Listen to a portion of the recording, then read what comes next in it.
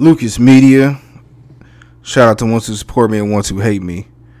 I'm watching Charleston White do his almost monthly show with Sean Cotton, or episode, whatever you want to call it, Say Cheese.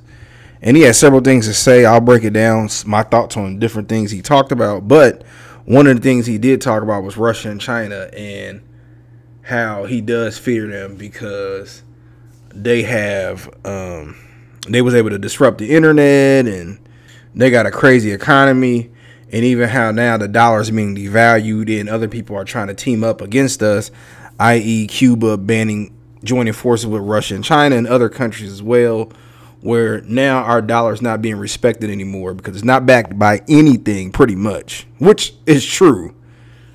Here's my thing, right? This is really to my brothers and sisters who watch Charleston White. The reason why he's saying about Russia and China is because there's one thing that they value that we have not been really valuing since the 1960s. And that's education. Spent 2 weeks over in China. And in those 2 weeks over there, I see why China is where they are. And we too busy over here with our pants sagging, showing Dracos, sipping lean, buying cars we can't afford to impress people we don't even know.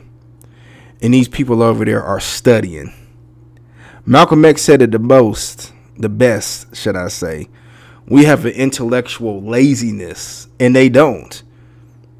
See, China and Russia were really farmer countries. Just go back, do your own research. Go back several decades ago. And Japan too, honestly. But then they started to focus on education. Do y'all know that when kids are born over there, they already got the date that when they're going to take their exams to finish school? They're constantly reading, trying to learn new things. Man, China got bullet trains over there. Their technology is up. They was on Apple Pay. Well, their version of Apple Pay before we were. They was on 4G and 5G before we were. Because they focus on that. We, as a community, don't even read. You know what they say about us? If you want something from us, put it in a book. Just ask your cousin, ask your uncles, ask your mom. When last time y'all read a book or studied the economy? Never. And we too busy over here just sleep at the wheel. So I do see what he's saying. And honestly, all you have to do is wake up in the morning and go to your local stores. Go to the hair store. Go to the gas stations. Go to the corner stores. And look who's in there, who runs them. And see where your money's circulating. Go to the laundromats. My bad, I forgot all about that.